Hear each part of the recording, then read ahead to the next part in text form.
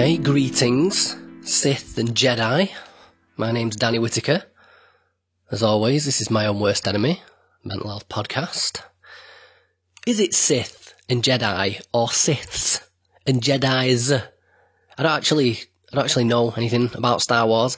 I've tried watching it a few times, but I can't seem to get through the first 20 minutes of any of them. It's like watching paint dry. In fact, it's worse than that. It's like watching paint that's already dried, and not even coloured paint, just white paint. Dry, white paint. But then again, before you go getting offended, I know this can be a very sensitive subject for some people, I enjoyed Batman vs Superman. Like, really enjoyed it. So, what do I know? Not only that, but I can also say with zero irony, genuinely, I think Ben Affleck is hands down the greatest Batman of all time. So, one man's meat and all that. I've just realising, trying to placate the Star Wars fans, I've probably just gone and offended a load of Batman fans now, but never mind. I look forward to the emails. Danny@myownworstenemy.org, if you feel so inclined. Anyway, today is Friday, 12th of May. Which puts us at the tail end of Mental Health Awareness Week in the UK. I think it's Mental Health Awareness Month in the US. You guys have still got like 2 weeks to go. But, bigger country, more people, so makes sense, I suppose. So, with that in mind, I've got the perfect episode for you today. Today, we're discussing stigma. My guest today is Professor Graham Thornicroft. Graham is Professor of Community Psychiatry at King's College London and Consultant Psychiatrist for South London and Maudsley NHS Foundation Trust. He's also the Chair of Maudsley International. Graham has authored or edited over 460 peer-reviewed papers and 30 books, including the Oxford Textbook of Community Mental Health and the book which kind of forms the basis for today's discussion, Shunned: Discrimination Against People with Mental Illness. In today's episode, we discuss the origins of stigma, from the etymology of the word itself to historical depictions of mental asylums. We draw lines of distinction between concepts such as ignorance, prejudice and discrimination, and how each of these manifests in the real world. We explore how the media depicts mental illness, how stigma is actually measured and quantified by researchers, the importance of anti-stigma campaigns such as Time to Change and the ways in which they've proved successful. We touch on the recent trend in anti-stigma campaigns aimed specifically towards men. We ask if discrimination is ever justified, and, most importantly, Graham gives a few tips on how people with mental health issues can navigate the potential minefield of disclosure. You can follow Graham on Twitter. He's at ThornicroftG. That's at ThornicroftG, and that's Thornicroft with an I, not a Y. I'm sure you'd like me to mention also the Time to Change campaign. Again, that's so those guys are on Twitter. They're at Time to Change, and the website is time-to-change.org.uk. As always, if you'd like to comment on this episode, you can do so by going to myownworstenemy.org/podcast. If you'd like to support this podcast, there are various ways you can go about doing that. Again, just visit myownworstenemy.org/support.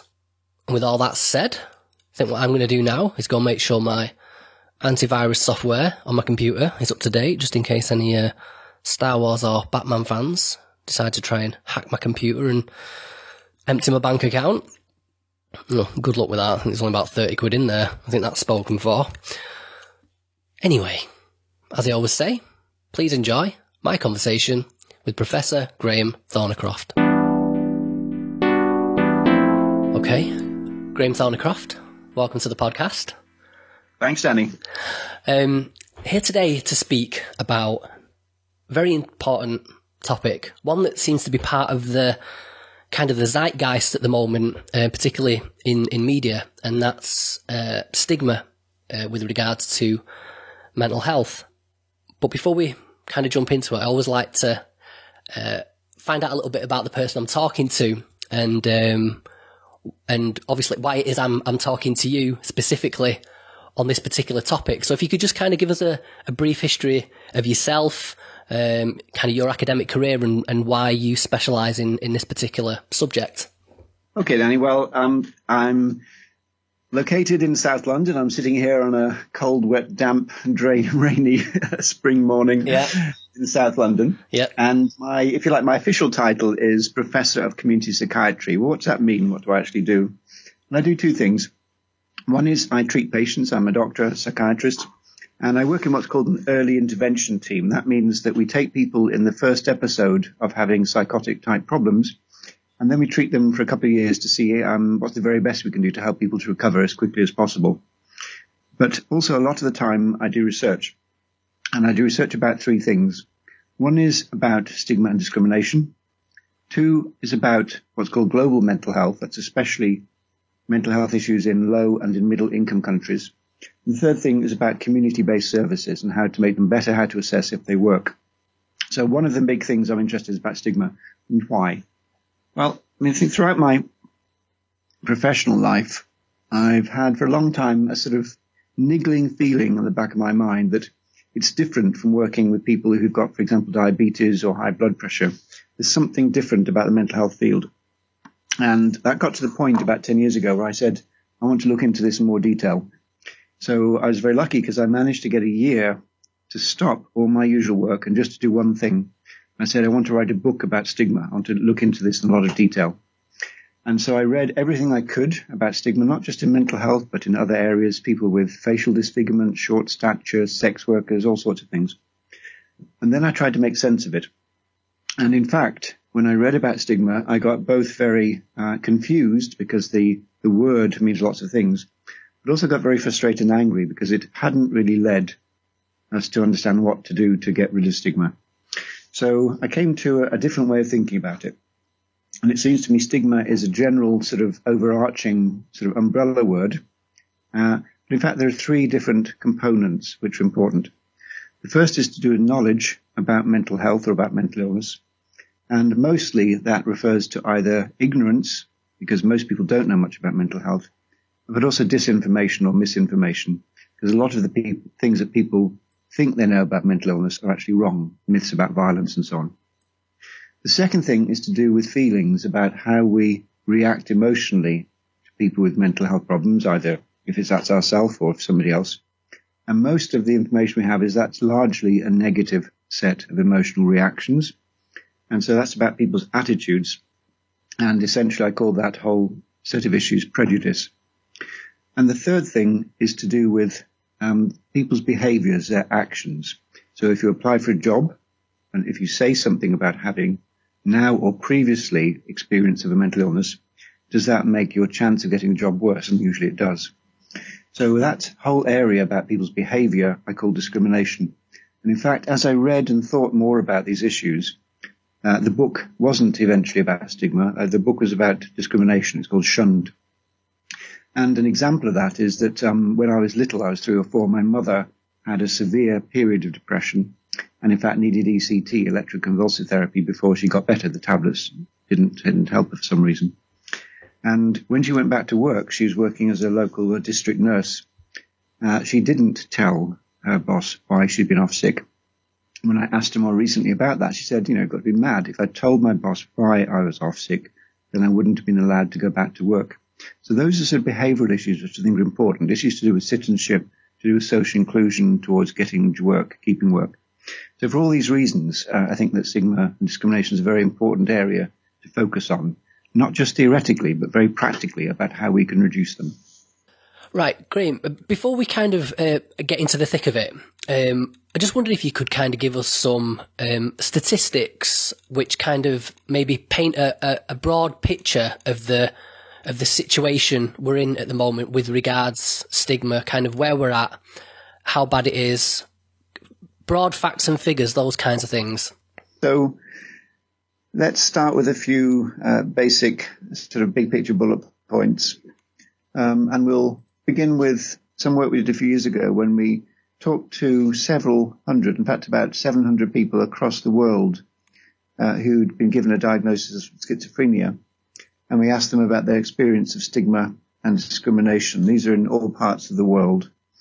And about 90% said that they had experienced discrimination in their everyday lives.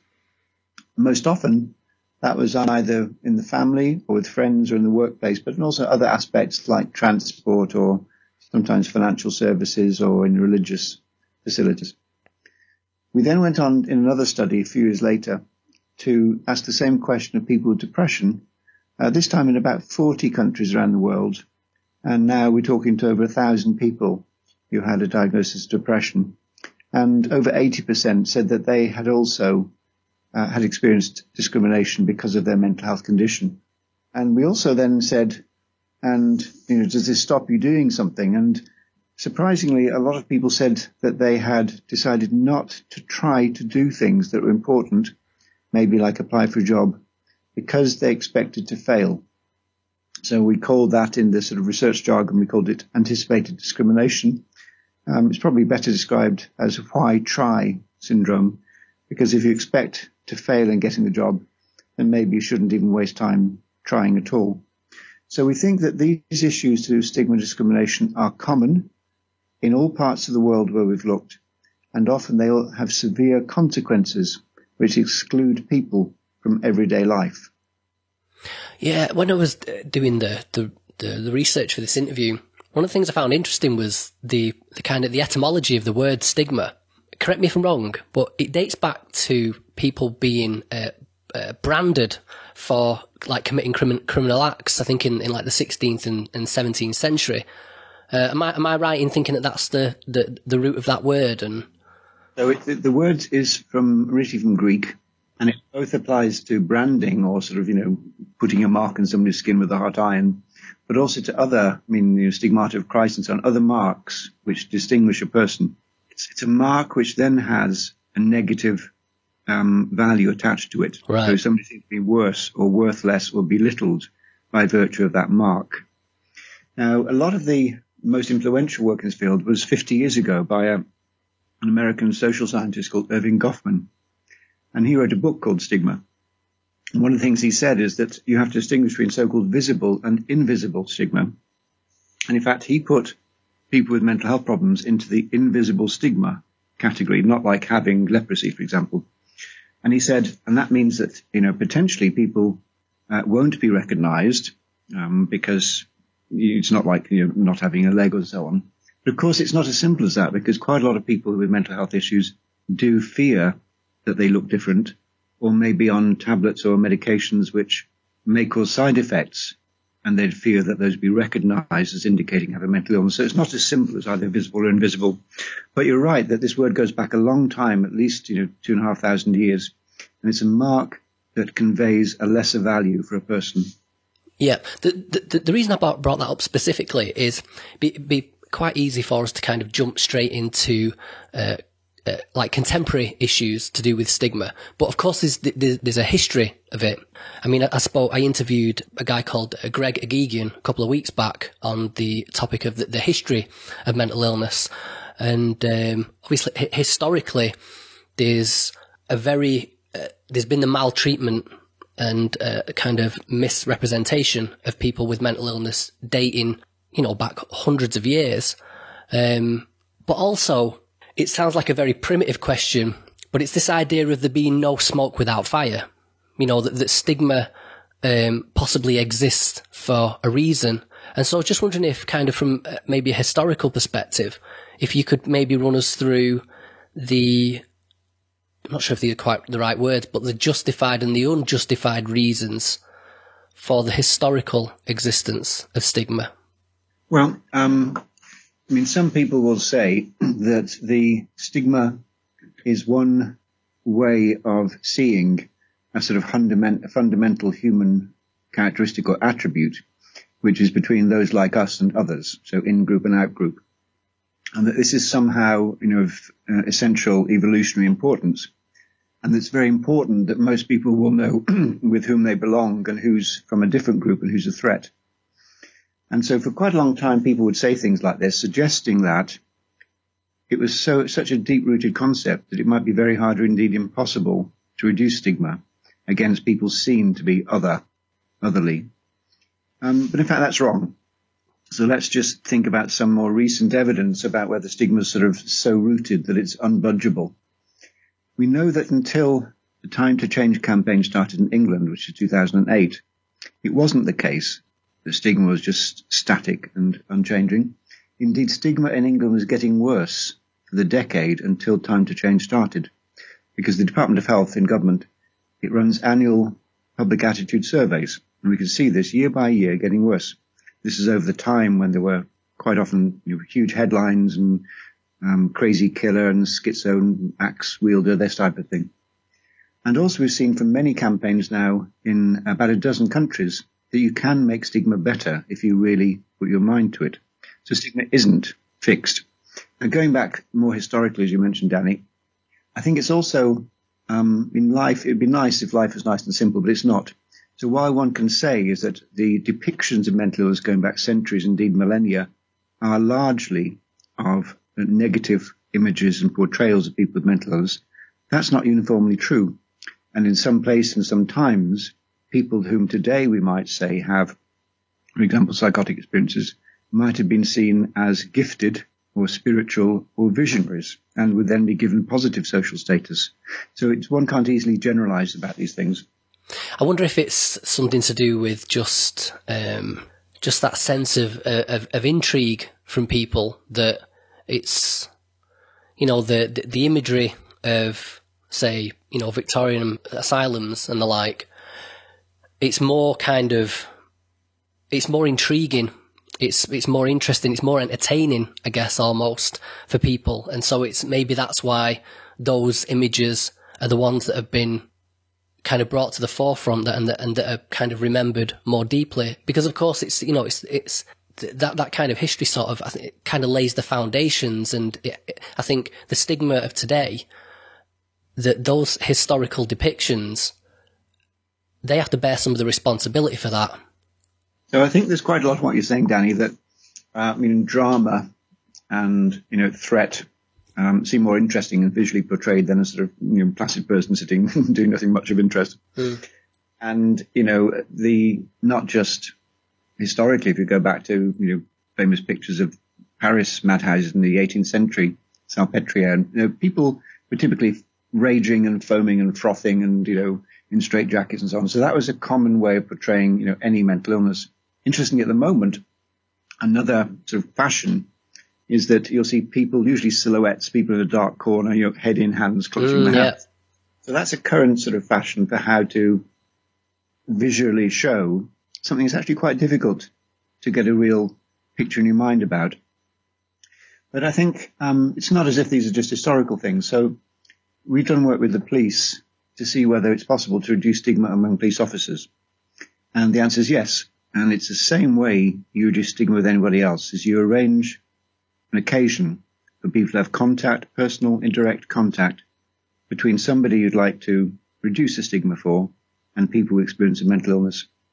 And in this case, what the police officer said was quite interesting. They said, we only ever see people who are mentally ill and in a crisis or an extreme condition. Normally we're asked to go to a public place to pick up somebody acting in a bizarre fashion and to take them or convey them to a place of safety. And then they said, what was really interesting today when we had these two service users talking to us is they seemed normal. They acted normally. We've never seen people who have said, yes, I have experienced mental illness, who've also been acting normally.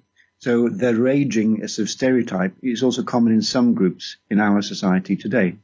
What about these kind of depictions of people, like you say, going crazy, having to be restrained, etc. Those are it's very obvious why those images are stigmatizing. What about things that might be considered kind of less severe mental health issues, like depression, anxiety? What are the ways that you think those are commonly misconceived and therefore stigmatized? Well, this is where it gets interesting. You see, if we start with the general portrayals and come on in a second to the violence question, there are very few images which the media use in a systematic and repeated way to convey anxiety. It's almost as if they just don't know how to deal with it because it's such an internal state. And unless somebody's pouring with sweat or actually trembling visibly, it's very difficult to get a sort of handle on what it looks like. Fashion, they've got sort of more useful stereotypes. There's the sort of person in a corner, head in hands. There's the tearful person. There's somebody perhaps, contemplating an act of self-harm. But they struggle. If you think about, common conditions like phobias, panic attacks, generalized anxiety, specific anxiety, it's interesting these don't sort of fit into the normal sort of lexicon of media imagery. Now, if you come on to the question about violence, some people say, although it may be exaggerated, there is, if you like, a real basis for stigma because, some people with mental illness are more violent than others.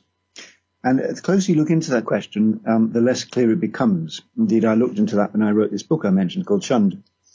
So for the large majority of types of mental illness, if we take depression or anxiety or panic attack or phobia or eating disorders or dementia, there's actually no evidence that people who have those experiences are any more likely to be violent than anybody else. Typically, the focus of these discussions about violence comes to people with the diagnosis of schizophrenia. Yeah. But when you look more closely there, first of all, this is very uncommon. It's about 1 in every 200 people, and other conditions are actually much more common. But when you look into the evidence, again, it sort of disappears between your fingers. And the hardest evidence, if somebody has a diagnosis of schizophrenia and a diagnosis of antisocial personality disorder, so-called psychopath, and they're using alcohol or drugs or both, then there is a clearly increased risk that people in those three categories together are more violent than the average person. But the numbers in that group are tiny, and one shouldn't then apply that to the whole of the people with, for example, experience of psychosis, because it doesn't apply. Yeah, I think especially with schizophrenia, it's a common trope in like TV series and movies that somebody going around killing people has got schizophrenia. How, like we were just saying about like the kind of the responsibility that has to be borne by historical depictions, how much, I know it's difficult to kind of quantify, but how much of the responsibility needs to be borne by the media for mental health stigma in general, and with newspapers, movies, etc.? Well, sorry, just to keep going back, this is not an advertisement of my book, but the book's all about stigma. When I was writing that, I wanted to be as sure as I could be that what I said was fair. And indeed, I wrote a whole chapter about how the media relays or conveys or amplifies images and stereotypes of mental illness. And then before I finished the book, I'd drafted that chapter and I sent it to 2 journalists I knew to say, is this a reasonably fair account of mental illness in the media? And it's interesting. One came back saying, well, you've got a year to write a book, you lucky fellow, but we have to write the equivalent amount in a newspaper every day. So we simply don't have time to check our facts. We just come out with what we think of, what's our usual way of dealing with the topic. So don't criticize, just back off. We're doing our best. The other one said, which I also thought was quite interesting. He said, the media is not fixated with mental illness, but it is fixated with violence because people will pay good money, to read stories about violence. And it is a public interest. And so if there's any connection between anything and violence, then that will come into the pot of what newspapers write about. And they say, well, we do think there's a connection with mental illness. Quite often in the courts, people are found to have committed offences and also be having mental health problems at the time. So that's why newspapers pay attention to mental health. But still, that's really self-serving. So if we think about the Time to Change campaign, a big campaign going on now for 9 years, funded initially by Comic Relief and Big Lottery, but more recently mostly by the government. And the team I work with here at King's College London has been evaluating the impact of that. And the good news is that we're finding slowly but steadily stigma's reducing across England in many ways. One way we've assessed this is to take press cuttings from 6 different newspapers across England every year. 3 are national newspapers, 3 are local newspapers, and we sort of go through page by page. We identify any stories, any features, anything to do with mental, psychiatric, you name it, and then we look into the nature of the content. And what we've seen over 8-9 years now is that gradually the percentage of all those stories which are stigmatized has been coming down, and gradually the percentage of the stories which are anti-stigmatizing has been going up. And indeed, last year, we found for the first time that there were more anti-stigmatizing than stigmatizing stories. And that chimes with my own sort of individual impression is that quite rarely these days you see the front page tabloid headline screaming psycho killer, and that the incidents still do occur, and some people who commit offences have mental health problems. Of course they do, but quite often it's buried on page 4 or page 5. It's a modest piece. Quite often it's fairly responsible, and it's not written anything like the sensationalised way that we had seen 10 years ago. And I think there's a number of reasons for that. Partly it's the Time to Change campaign. But I think another thing that's been helping a lot are the Mind Media Awards. So each year the Mind charity runs a big sort of glitzy media evening. Prizes are given out for best student journalist, best sitcom, best documentary, and so on. And a lot of people in the media come to that and see people being rewarded for covering mental health in a responsible way. And indeed, at the most recent event a couple of months ago, it was very moving because Freddie Flintoff, the cricketer, was hosting it. Somebody who received a prize said this was very important for her because she'd had a friend who'd lost her husband to suicide. And then Freddie Flintoff said, well, I've lost 2 mates in the last year to suicide as well. So you see that this affects everybody, well-known or not well-known. And I think the media getting rewards and recognition for responsible coverage is also a very powerful effect to help media coverage improve over time. One last question I've got before we move on to kind of how you guys actually study this stuff is, are you familiar with the work of Mark Schaller and this concept of the behavioural immune system? No, I don't know that, I'm afraid. Right, okay. So very briefly, he proposed this theory that because we can detect explicitly whether or not people we come into contact with might be infected with a particular virus or bacteria, that we have this like a batch of psychological mechanisms kind of using our senses to take certain cues from the environment and from the person themselves as a way to assess whether or not they might pose some sort of contamination risk. And that if we do pick up on something, it results in a sort of disgust mechanism that makes us want to avoid the person.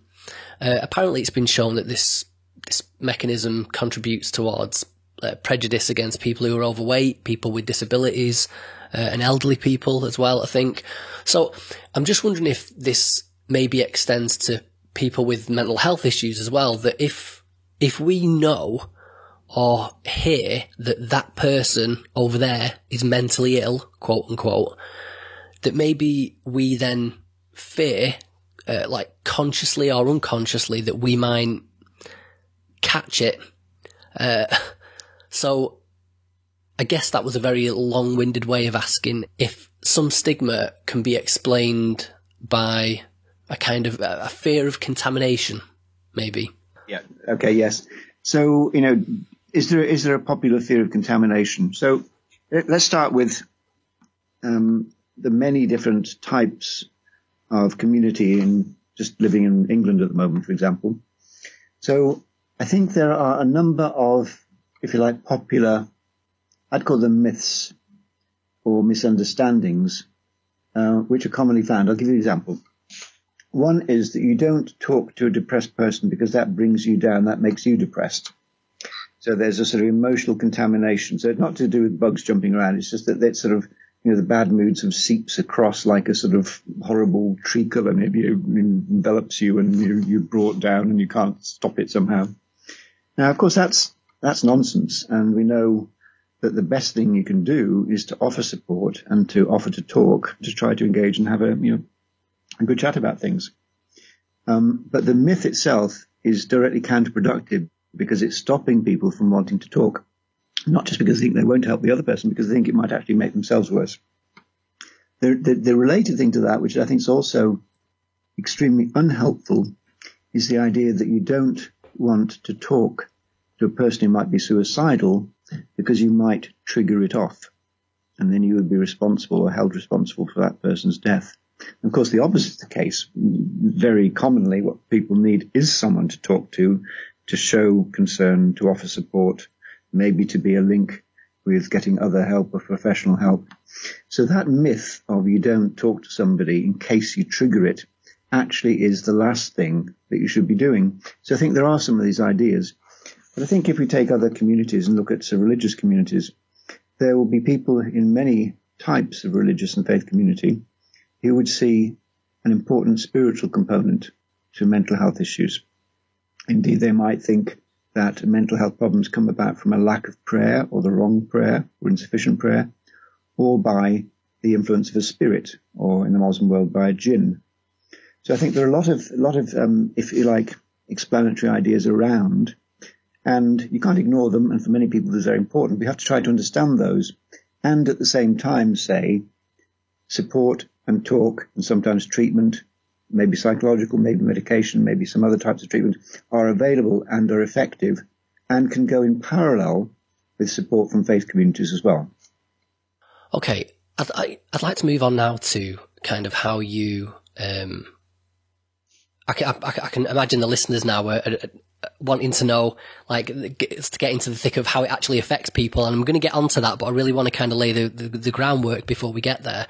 I'm interested now in how you guys actually study this, and you kind of mentioned one briefly about taking like newspaper cuttings to kind of measure the media depictions. But what are some other ways that you study stigmatization? So let me give you a specific example, Danny, which is the way we've tried to assess if this national campaign in England called Time to Change is actually working. Okay. So the starting point is the thing I mentioned a little while ago about splitting up stigma as a big thing into three specific areas, namely knowledge and attitudes and behavior. So quite often then in the studies we do about stigma, we're measuring knowledge and we're measuring attitude separately and we're measuring behavior separately. Right. Now, it seems to me that the most important is the behavioral area, which is the discrimination. So although I think it's important to know what the general public thinking, what's more important for many people is, will I actually get that job? So I think we give most emphasis to the reports of service users about whether their lives and their experiences are getting better or not. So because of that, we had to develop some new scales. There's new ways to find out about these things. And we developed a thing called DISC, which is Discrimination and Stigma Scale. And the way that works is that the person undertaking the interview sits down with a person with experience of mental illness and asks for their views and then records their views directly. So it's a service user sourced set of information. It says things like, have you been treated unfairly, in your workplace when applying for a job? Have you been treated unfairly and going to see a GP or people in primary care? Have you been treated unfairly in any aspect of housing? And then you get a profile about how common these difficulties are, how severe they are. And then what we've done each year is to phone up 1,000 people across England, people who are in contact with mental health services, and go through these questions. And then we can see over time whether the reports of service users indicate that stigma and discrimination are getting worse or better. And to our surprise, for example, in the first 4 years of Time to Change, we found that people reported 11% less discrimination than they did at the start of the campaign. Now, it'd be nice if everything's getting better and it's a very simple and clear picture, but again, life's more complicated. And we saw, for example, when the disability living allowance changes came in, that a lot of people with mental health problems had a great difficulty in connecting the old benefits with the new ones. Some people were disallowed, had to appeal, maybe appeal several times, and that caused them a great deal of difficulty and stress, which they reported as discriminatory in relation to welfare benefits. But overall, the picture has been discrimination improving over that period. So we measure knowledge and we measure attitudes and discrimination, but it's service user reports of discrimination that we see as the most important part of the whole evaluation. Do you have to take into consideration, I suppose, when you're asking people whether they've been discriminated against, there's an element of what they perceive as opposed to maybe what's actually taking place. I suppose the best way to articulate this is that, even if people are prejudiced, prejudice doesn't always necessarily translate into discrimination. And So say when you're asking people that are people with mental health issues, if they've experienced discrimination, there's a level of interpretation to be had there that they may be wrong about. They may not have been discriminated against. It might just have been their perception of the situation. So do you do any studies which involve people that are maybe engaging in discrimination and then asking them why they do so? And is that possible? Or I don't know if I've articulated that well enough. Okay. So this is a fascinating question, Danny. When we started doing this work to assess discrimination, we were debating these issues, and we came to the point of saying, well, who can say what's real discrimination or who's not? Except that what's the strongest type of statement is the experience of those people at the receiving end of discrimination about what's happening. So we gave primary attention to that. Now, some people said, well, if somebody's paranoid, they'll feel they're being, not treated fairly. So that wouldn't be a fair assessment if that person said, yes, I'm being discriminated all day long. So when we developed this so-called DISC, the discrimination scale, we added a couple of questions at the end to the interviewer and said, for these 30-odd questions, for how many, if any, do you think that the answer might be influenced at all by the person's mental condition or their mental state? Right. We found that the average has been between 0 and 1 of those 30 questions. Okay. So we didn't think that that was a major influence. In fact, we thought that was far outweighed by paying respect and paying a lot of attention to the direct views of people with experienced mental illness. Because quite often they're not. There's some expert saying something about, what's real discrimination. So we give that as the primary source of information. But there's another aspect that's actually quite important. Because for a person to say, I have been discriminated against, suggests that they have either experience or they can imagine a world in which there's no discrimination or there's less. Or they can imagine that they should be treated more fairly. And there's a gap, and they think that what's happened to them is wrong, and they'd like to state that, and they should be treated better. But there are some situations where trying to know about a better and a fairer way of being treated is actually very difficult. So I'll give you an example. I was training some colleagues in an Eastern European country who were assessing discrimination. And this assessment didn't seem to be working very well. And so I went to discuss this. And it turns out that, especially among people who've been in a psychiatric hospital for many years, many of those people couldn't imagine any other way of living. So when they're asked, are you being treated fairly or not, with what could they compare their current situation? And they couldn't imagine any other life. So they simply didn't know if their treatment was fair or unfair, because that had been their life for many years and that's what they expected every day. So I think it does presume that people have a sense of what's either right or fair or shows justice. And some of the demeaning, sometimes dehumanizing ways in which people with mental illness are especially kept in long-term institutions may actually make that sense of a fair life very difficult for some people.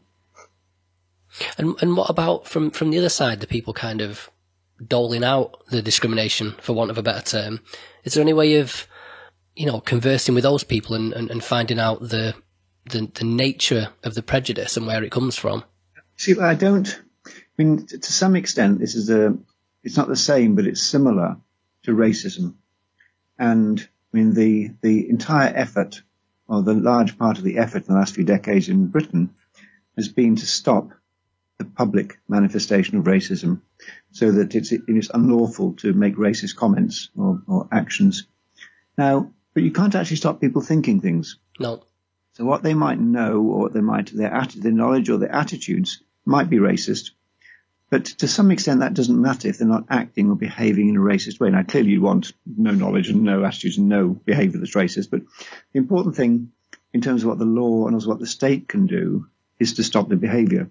And similarly, if we think about the mental health sector, is that, a lot of people might be fearful or anxious or, show disgust, whatever.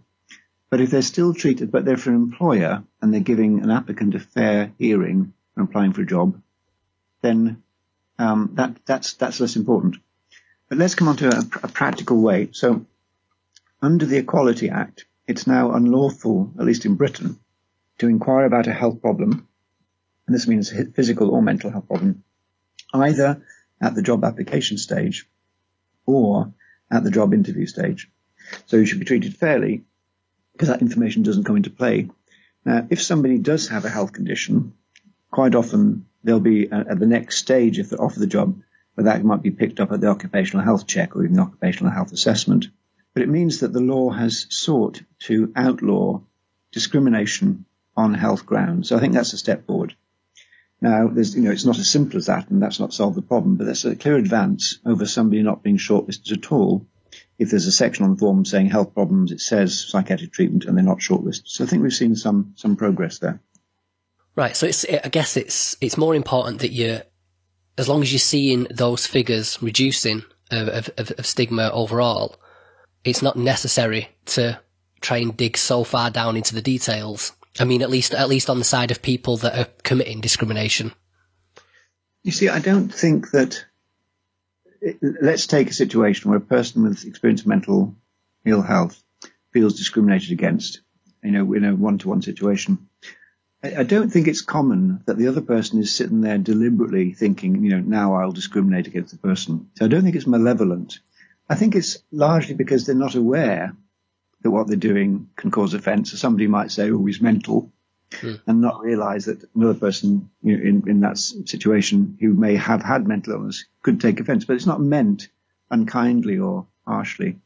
So I think it's lack of knowing the implication of what people are saying rather than it deliberately being a sort of intentional harmful act. Yeah, I think that's quite an important thing to point out, actually, isn't it? Because I think stigma can often be misinterpreted as that, as people just being nasty and just being malevolent, when I'd guess more often than not, it is just down to misinformation or no information. So let me give another example. So when we started the evaluation of this national anti-stigma campaign called Time to Change, there had been just around that time an interesting survey by something called the Shaw Trust. And the Shaw Trust is a charity that does work related to employment and employers. And they'd actually done a survey asking employers about people with mental illness in their organizations and if they had any policies or practices to help. And to my amazement, this would be about 2007, 2008, they found that 30 or 40% of employers said, no, we don't have any policies because we don't have anybody with mental illness in our organization. And so it's an astonishing degree of ignorance. So they weren't deliberately saying, we're discriminating against these people. They just said, no, we don't have that problem. Next question. Now, interestingly, we did this follow-up to that survey about 3 or 4 years later, by which time there'd been lots of activity to support employers to recognize these difficulties. And it dropped down to about 10% of employers then said they didn't think people in their organization had mental health problems. And the number of people who had policies or procedures like so-called employee assistance programs had gone up a lot. So I think part of the question is simply making people aware about just how common mental illnesses are everywhere, whether you're in a school or a college or a workplace, and that the treatments are effective and that the treatments are widely available, and that for many conditions there's a choice. You can choose whether to have psychological treatment or medication or some type of social intervention, and that it's for the large majority of people on a sort of going to an outpatient clinic or to a community mental health centre and try and get away from the idea that any contact with a psychiatrist means you're going to be locked up and sort of have done things against your will. Now that we're on it, kind of sticking with the employment aspects of it. So I've read a couple of the studies that you've done, and some of the effects, some of the effects that people experience as a result of stigma in the workplace. Lower rates of hiring, lower pay, more often sacked, and poor promotional prospects. My own personal experience, so when I was at the worst with my anxiety disorder, I had a driving job at the time, and I had to jump before I was pushed, basically. Because the fact of the matter was, as a result of that disorder, which I didn't have when I first started the job, I was becoming an unproductive member of the team. I wasn't fulfilling my obligations in the role. I was becoming unreliable, very flaky.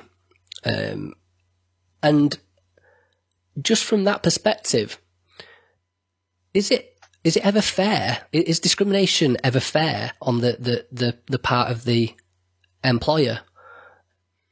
So the answer is yes.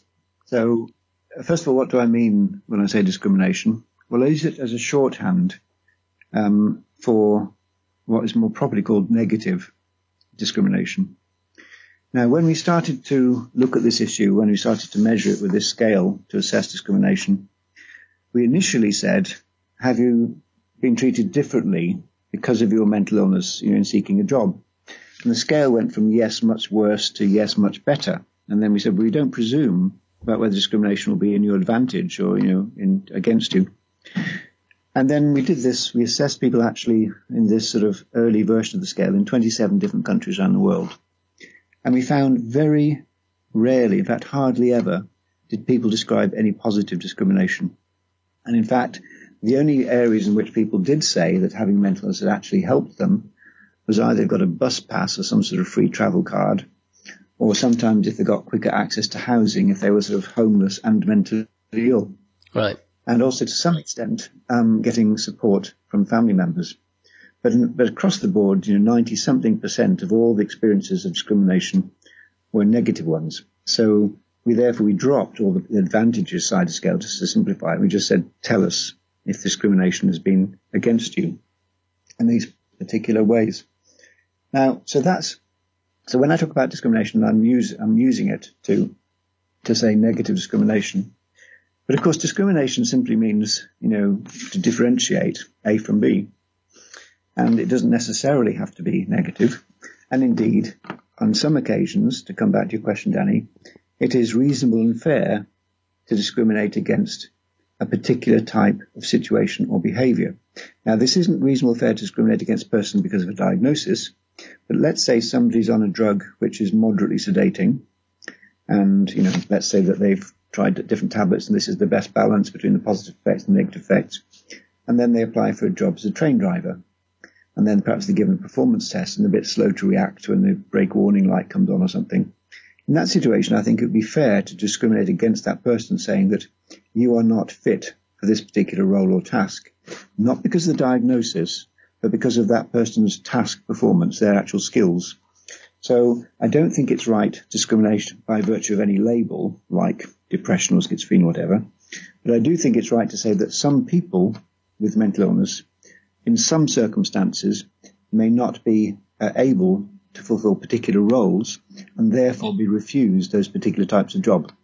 Yeah, it seems a tricky one as well. It seems a bit of a paradox in the way of informing people, because on the one hand, I think like with things like depression, people can think that people that are struggling with depression are just sort of malingering and they just need to buck up. So the message there needs to be that no, this really can be a really debilitating illness. But then on the other hand, we also need people to, especially employers, to understand that people can have a diagnosis but still function perfectly well in the workplace. And that seems like a bit of a tricky thing to weigh up in the message, I think. Well, I think, so let's imagine that you or I were an employer. And if we think back to this survey we mentioned a moment ago by this charity called the Shaw Trust, in fact, 10 years ago, it was very common for bosses to say, I'm not going to knowingly employ somebody with mental illness because they're unreliable. They'll be off sick half the time. But it's the knowingly employ bit because, of course, up to a quarter of all employees will have mental health problems in a year because everybody does because it's so common. And for them to think that they can sort of selectively not employ people with mental illness and therefore not have it as a problem in their workplace is wrong because, everybody can and sooner or later quite a lot of us do develop mental health problems. So they can't just stick their head in the sand saying we won't take those people on and we'll just get on without it. And there is a huge cost, not just to the individual and their families, but to the work and to the workplace.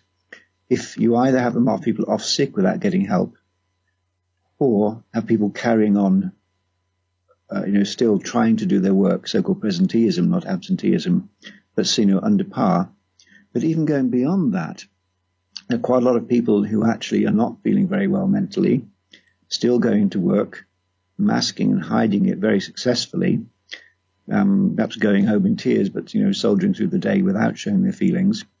And that doesn't add to that person's well-being. Maybe they're managing and working, invisibly, but they may be even more productive if they had their difficulties addressed and helped. And they may even show more loyalty to the firm if they actually got help, from the employer as well as outside. So that you find that there's not just a question, if you like, of an employer saying, well, I'll get rid of people who've got difficulties. There are huge costs with them if they were sacked, for example, in having to recruit, retrain, get this experience of new people as well. And it's much simpler and quicker and more efficient, as well as more humane, for employers to actually look after the health of their employees and to help those who become unwell get through that and recover, because it happens to virtually all of us at some stage. Yeah, good little segue into another issue which you've raised as well, is this on the part of the employee, this dilemma of whether or not to disclose their mental health condition. I don't know if there's any way of answering this broadly. It seems like something that's better assessed by an individual on a case-by-case basis, but is there any kind of broad advice that you could give to people about whether or not they should disclose their condition to an employer, or to anybody for that matter? So let's first of all look at the extremes. A situation where somebody is feeling extremely unwell mentally, thinks that maybe their personal relationships, maybe their working situation, their friendships would be damaged if they said anything to anybody, and that, everybody else would talk and gossip would get around, and therefore doesn't say a word. So the downside is they don't have direct, if you like, reputational damage, but nor will they get support, sympathy, empathy, maybe help to get to treatment, and they may actually continue to be unwell for quite some time. And other people don't know, if they're hiding it successfully, that help is needed. Now let's take the other end of the spectrum to start with. Somebody who's very open, speaks with everybody, tells whoever is passing by, I've got depression or whatever. And quite often they will get negative reactions from others, because still stigma, let's say in England now, is very common and sometimes very strong. So first of all, one can't generalize. There's not an answer that would apply to anybody. So let's take the example of a person applying for a job.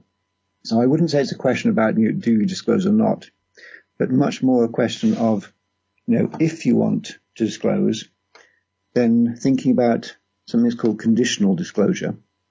That would mean, well, would you say something, and when, and to whom, and how much would you say, and with what safeguards? So again, let me give an example. The patient I've been treating recently, a young woman with some psychotic symptoms, and she had a job and then was off sick from work for about 2 or 3 months, and then said a little bit to the boss about some mental health issues.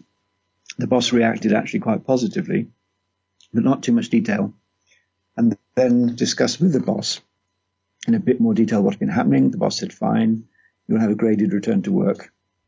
And the woman then said, but, I don't want you to tell anybody else in the workplace. I will decide what I say. So she was managing different information to different people, sort of on a need-to-know basis.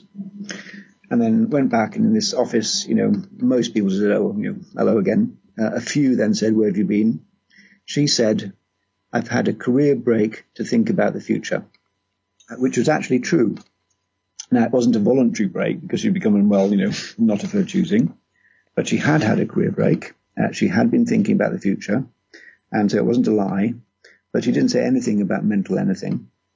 And then the couple who had actually inquired about why she'd been off said, oh, all right, good to see you back, and that was it. So in fact, there wasn't, any great probing or need to know. She'd made a true statement, but a bit of the truth. And then she got back to work and carried on, and gradually went from 2, 3, 4 days a week and so on. So I think one approach that may be helpful to some people, again, I'm not generalizing, is to think carefully about conditional or graded disclosure. And particularly, if you can, to do some rehearsal or practice. So before you go back for a return to work interview, go out with a friend or a mate or somebody else and say, now just let's run through it. Let's have a practice like a mock interview so I can get the storyline straight. So another example is a young man I treated a few years ago. He wanted to find a girlfriend. So he would do it in small steps. So first of all, he might be sitting somewhere and he'd be reading the newspaper. And he would say to her, oh, look at this, story in the newspaper about a mad killer. Now, if the young woman, in this case, said, oh, you shouldn't believe everything you see in the newspaper. My mother had some depression. Most people aren't dangerous at all. Then a bit later, he might say a bit more. But on the other hand, if the young woman said, yeah, they're all crazy, you've got to be careful, every corner there's somebody lurking. First of all, he wouldn't say any more, and perhaps indeed that's maybe not the the woman for him. So he then deliberately took a sort of small step at a time, toe in the water, and then it did as a progressive but quite slow gradation of saying more about his own situation. So that's another approach. But I think you've got to sort of work it out yourself. And of course, there are big risks as well as big benefits, which might follow saying something to somebody else. Yeah, it sounds almost as though, I don't know if this is already something that has been implemented, but as a way of tackling stigma, not just kind of trying to inform the public, but I suppose maybe as part of CBT therapy, in training people to navigate that part of life. Is that something that's already done? Or, and if not, is there anywhere somebody can go to get advice about that? It sounds quite an important thing to learn for people. So, how do people, know how to go about this difficult question about concealment or disclosure? Well, I think talking it through with friends in advance. We've actually developed here at King's College London something called the Decision Aid Tool. There's my colleague, Dr. Claire Henderson, who's been doing this. So we actually have a sort of form you can work through, if it might be with a nurse or with a doctor if you're receiving help or treatment. So you can actually decide in advance what you want to say, how much or how little, when you might say it, if you'd volunteer it, or only say that if you were sort of indirectly questioned, and with what safeguards. So you might say to a boss, as I mentioned, I'd like to tell you, but this is in confidence and I don't want everybody in the workplace. Or you might say, and I'm formally applying for reasonable adjustments under the Equality Act.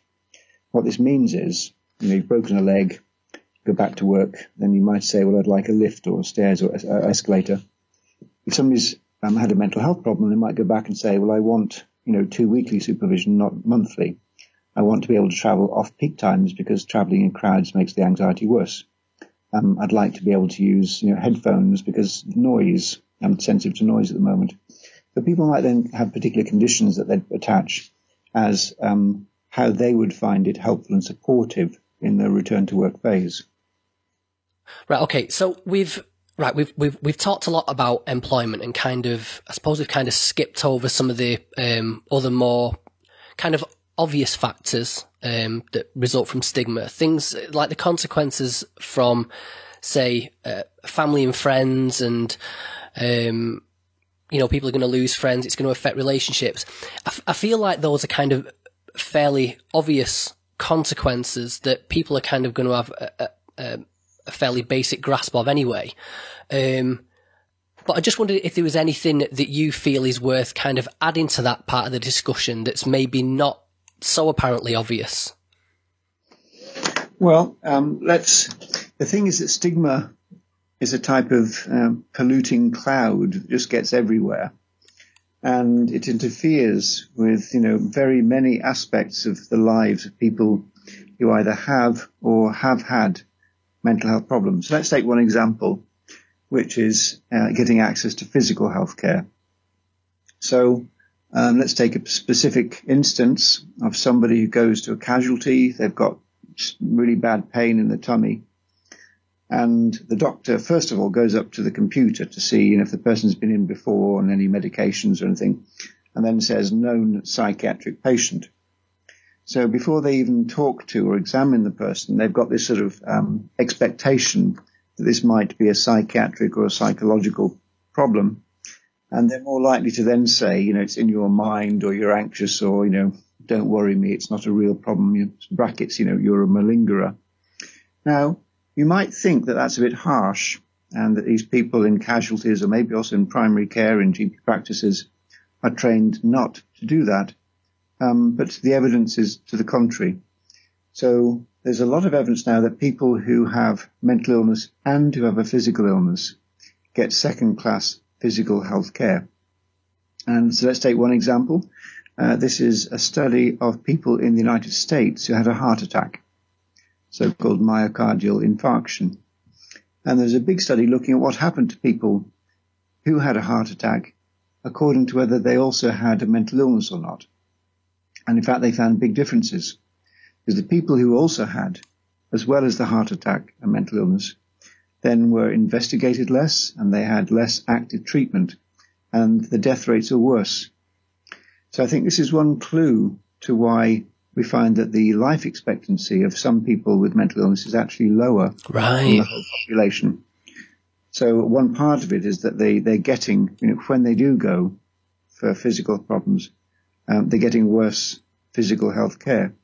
And I'd see that as another aspect of stigmatization, that they're not being treated, that their physical problems are not being treated on their merits as you'd expect for anybody, whether or not they had any other condition. Now, again, this is not a trivial thing, because we're seeing severe illnesses going either untreated or less well treated, physical illnesses, but also because, especially in middle-aged and older people, it's now common in many countries of the world that they have 2 or 3 or 4 long-term health conditions altogether. So, for example, it might be high blood pressure and depression, or it could be diabetes and depression, and rheumatoid arthritis and depression. And increasingly, we're seeing older people have a mixture of long-term conditions. And either we're seeing people with mental illness having their physical health care needs neglected, or we're seeing the opposite, which is people might have rheumatoid arthritis, they go to see their GP or the rheumatologist, but their mental health needs are not being asked about to see if they have, for example, a depression. So that wouldn't be inquired about, it wouldn't be detected, it wouldn't be treated. And in fact, if you have a long-term physical problem, you're twice as likely to be depressed as the next person. Yeah, of course, yeah. So it's that so-called comorbidity. This is conditions occurring at the same time, a physical and a mental. And whichever direction you look, then you're finding people with mental illnesses are being short-changed. Wow. It's a bit of a tricky one to kind of know how to tackle that. It sounds almost like there's a good argument there for why maybe people should seek mental health treatment separate from the GP, in the sense of, you go to the GP and you've already got a pre-existing mental health condition, then, you risk being accused of malingering, and, there's nothing wrong with you, it's just anxiety. Anxiety causes all sorts of funny symptoms. But, yeah, on the flip side of that, a doctor needs to know about the mental health issues you face, because they have kind of a direct, a somatic impact on you as well. What do you think is maybe the answer to that? How do we fix that problem? Well, the usual answer is to talk about something called integrated care, which means some way of trying to identify for any particular person their whole range of needs, whether it be physical or mental, and then making sure they get the right treatment. But that's much easier said than done. So, for example, where I work, which is a community mental health team in South London, for a long time we've hoped that people's physical health care needs would be done by the GPs, and we'd focus on the mental health care. But for a whole range of reasons, quite often that doesn't happen. So we've now decided that in this mental health clinic, for the patients who come to see us, we also offer physical health care clinics, and we check body weight, smoking, blood fats, all that type of thing, because we think that it has to be done, and that at the moment it's easy for the system to think somebody else will do the right thing for the other part of the picture, the mental or physical, but that may or may not happen. So I think it means different solutions, but as long as we're sure that whatever a person's whole needs are, that somebody, either one place like a clinic or maybe a joined up system, is ensuring that all of the needs are checked, they're identified, and all the treatments are actually being delivered properly. And it's easy to think that somebody else should be doing something else without checking, and in fact they're not. And the consequence is neglect of some part of a person's healthcare needs. Okay, so moving on now, I'd like to kind of go back over something you mentioned at the beginning of the interview, was this concept of why try. I think it's referred to as self-stigma. And if you could kind of just briefly explain some of the problems that arise from that, because again, that, like you say, that's a problem that's not immediately apparent under this umbrella term of stigma. Yeah. So there are several parts of the picture here floating around. Sometimes it's called self-stigma. Sometimes it's called internalized stigma. But let's try and see what's happening. So if I'll give you again, start with an example. So when we were doing a study a couple of years ago here in South London about people's experience of discrimination, I then sat with a man here at the Maudsley Hospital, and one of the questions was, since you've become unwell, have you been discriminated against in applying for a job? He said, nope. So I said, well, since you became unwell a few years ago, have you applied for a job? He said, nope. So I said, well, why not? He said, schizophrenics can't work. And he said it in a very sort of rapid staccato way. So I said, well, can you tell me more about that? He said, everybody knows people like me, schizophrenics, we can never work again. So he had somehow picked up the idea that the diagnosis that he had permanently rendered him unemployable and unable to work.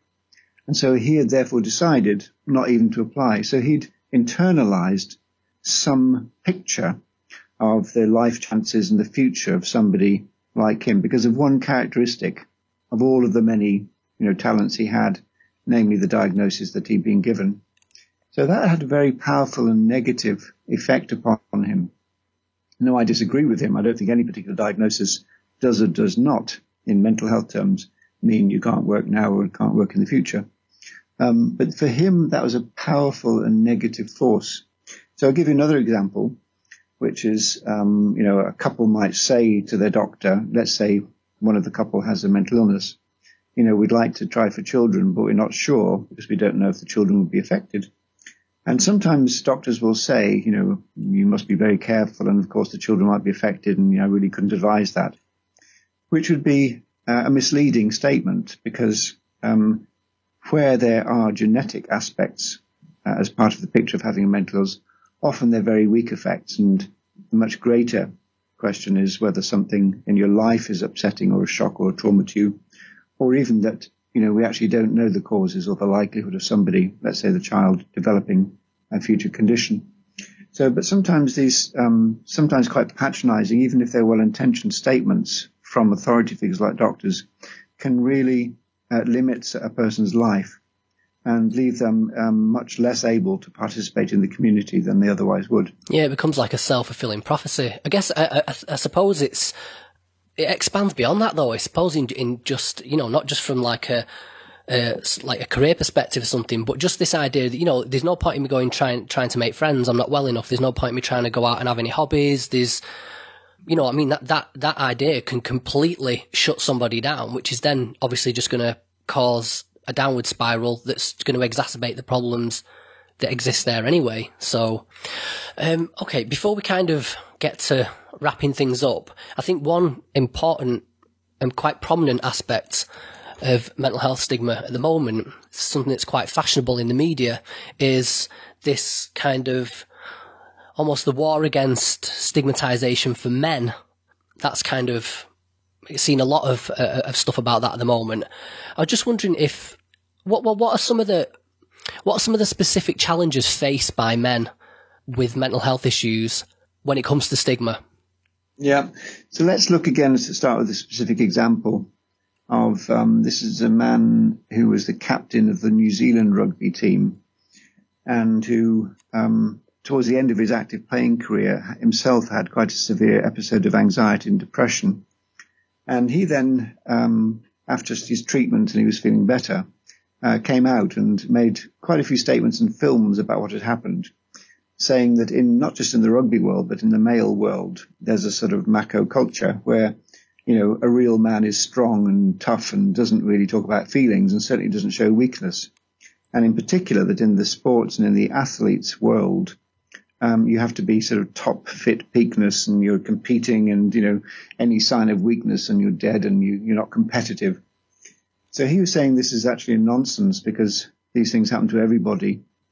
And interestingly, in the sports world now, there's an attempt to sort of switch that around. In fact, a lot of cricketers and some footballers as well have been coming out about the experiences, and also in recent months, several boxers and athletes. And you don't simply say, you mustn't admit weakness. You can actually switch it and say, a person, but also a team, can only really perform at peak fitness or compete at top competitiveness if they're fully fit in mind and body. And if there's any difficulty they're having, either a physical injury or a mental difficulty, then they're not going to be performing at their top level. So you have to pay attention to the whole person, emotionally, socially, mentally, and physically, to allow that person to do their very best. So, and that's, you see quite a lot of psychologists now working with, for example, football teams and also with tennis players and so on, to try and get that fine tuning. So I think we're seeing a greater recognition about how even among, male culture, it's not just important, but it's actually also good for their performance as well. Do we know if these recent mental health campaigns specifically aimed at men, do we know yet if they're actually having any kind of impact? So the most recent focus on the time to change, we haven't evaluated that per se, but what we have done in previous waves is to look at where the campaign was focused on specific target groups. So, for example, in one of the years, Frank Bruno was one of the champions. We know that in that year, there's a greater response in stigma reduction among black people who were surveyed. And also we know that in the subsequent phase of Time to Change, this is the National Anti-Stigma Programme in England, there's a particular focus on young people, again, where they responded to material, films and so on, particularly targeted towards that segment of the population. So I don't know specifically for men, but we know from previous experience it's likely that if you do target specific information, it's likely to succeed. So Time to Change in the last year or two has done quite a few films. One is of two men talking, and they're having a cup of tea. They're sitting in the kitchen, and one's saying that one had helped the other, and the second is saying he'd received help and, it mattered to him. And it's only right at the end of the film, which is a short film, that the man who had received help mentioned that he had been suicidal and he'd been on the point of taking a very big overdose when he's had a chat with a friend, which had actually probably stopped his death. And so you get the real impact of that nature of the disclosure and of the importance of talking, which can save lives. Yeah, I think just from personal experience, I have to say I've been quite impressed with some of the campaigns. Particularly, there was one with I think it's called Jamal Edwards, the guy behind SBTV, which is like a popular YouTube hip hop channel. So he was going around talking to UK grime and hip hop artists about mental health, and I really like that campaign because I think particularly that kind of culture, if you've got rap MCs are saying it's okay to talk about this stuff, then I really do think that's going to have an impact, particularly on young people. It's like, well, if those guys are talking about it, then maybe it's okay to talk about. The one thing I do think is missing from this particularly these campaigns aimed at men is so from personal experience, it doesn't matter to me whether anybody could come on. So say someone like Jay-Z. To me, Jay-Z is like God. I'm a huge fan of Jay-Z, and he could come on TV and he could say, that he had mental health issues. He could come and visit me in person and he could tell me that he had mental health issues and, that it's kind of okay to talk about it. But for me, my issues were around anxiety, and even saying that now to you, it makes me cringe every time, this idea of being anxious, and this idea of being, it's like it's okay to talk about it, and that society's stereotypical views of masculinity kind of don't apply. None of that really appeals to me, and I think there's a certain subset of guys like that who are like me, that the message, we don't want to hear the message that we kind of need to change our views of what masculinity is. Masculinity can be completely subjective. It can mean one thing to one guy and that's fine. But to me, it means a very specific thing, even if that does mean that it kind of conforms to the stereotypical viewpoint of masculinity. And telling me that I need to kind of get rid of that, that's not going to work for me. I feel that, I want to know that I can go to a therapist and repair that. I can take that sense of masculinity into the therapist with me and work on that, and that's going to be okay. And I think another thing is what appeals to me more than this idea of kind of sitting down and talking to somebody is having a therapist that is going to be somebody that's going to give me tools to kind of get over this, someone that's going to kind of help me through it. I don't necessarily want to sit down and talk about it in that sense, but just someone that's going to help me be proactive and get through this, if that makes sense. I don't know if you've got any thoughts on that, but I just feel that that's kind of there's a subset of men, probably like myself, that are being maybe missed with those campaigns. So I think these are all really important points, Danny. So, no two people are the same. And when, for example, the Time to Change campaign says it's time to talk, that doesn't mean everyone's to be talking all the time and everybody's disclosing everything and it's all in public. So for some people, they're quite comfortable to make, public statements. Many people, probably most people, are not. But on the other hand, there may be other ways to talk without talking to many people or without even taking any risks in terms of disclosure or, loss of reputation or status. One way is to do it, for example, in terms of, confidential relationships with a therapist or a psychologist or a psychiatrist or nurse, whatever, but where you can speak openly but have a strong degree of trust that, other people are not going to find out about that. Yeah.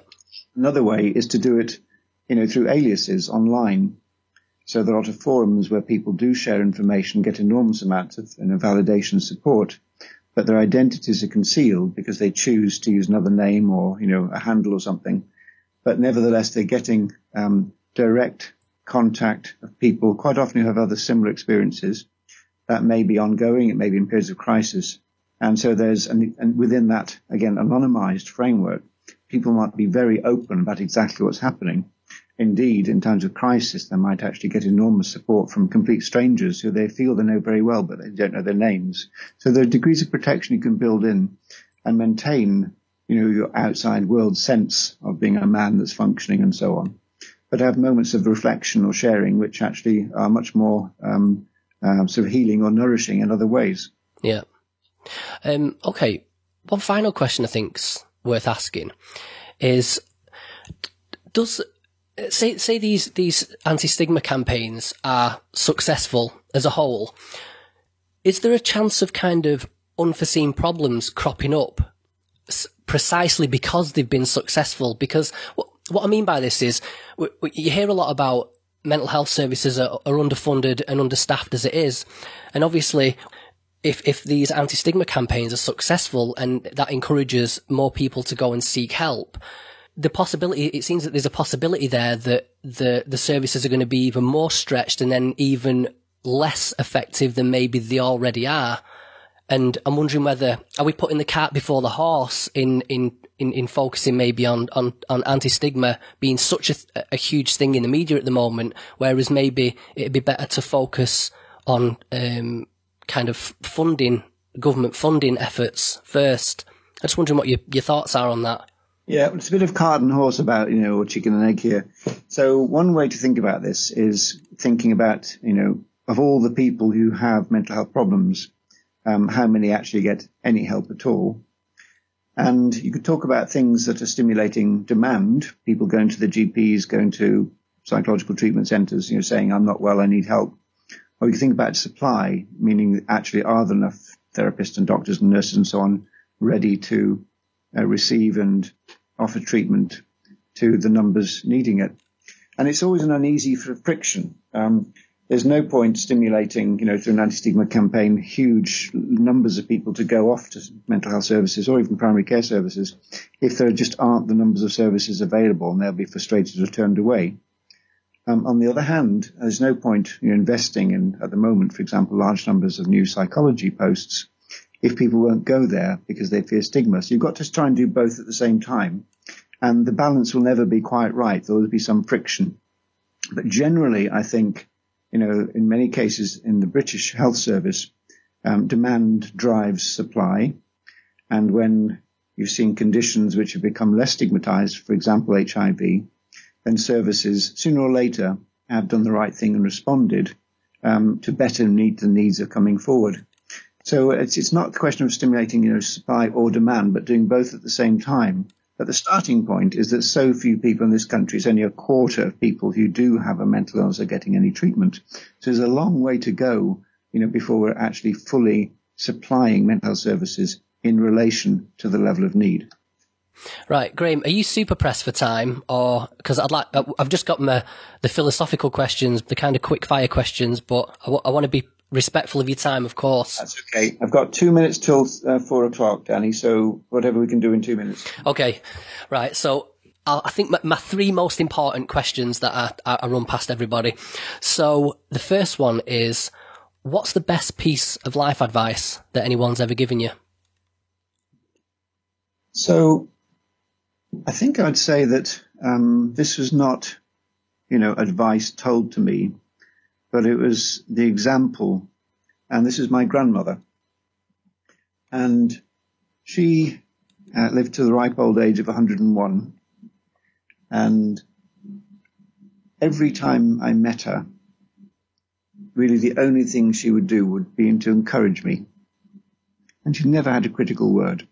Now, she wasn't my parent, so it was easier, but that was a very important relationship to me because she listened and she gave me positive feedback and she encouraged me every time we met. And so that was a very important part of my growing up. Outside of family and academia, what investment of time or money has brought you the most joy or fulfillment? So I, outside of work and family, I think that one of the things that I do, which is important, is to try hard to keep physically fit. And I think everything else, that I do benefits from having more energy or feeling more positive, in myself. And that, when I, for different reasons, do less exercise, then I feel worse. Okay, and finally, the big one. What do you think is the key to happiness?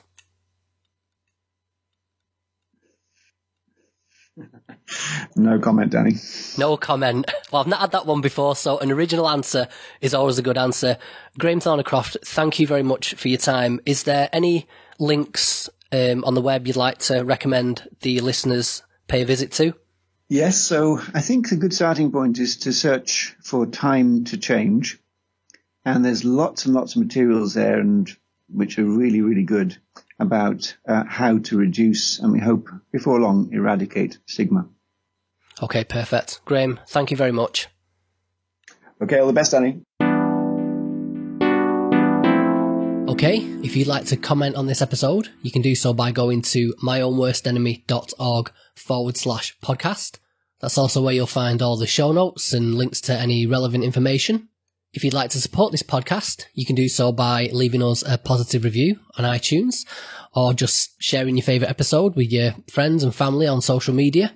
If you'd like to contact me, I'm Danny D. Whitaker on Facebook and Twitter, or you can send me an email to danny@myownworstenemy.org. And until next time, behave yourselves, but not too much, and I'll see you again next time.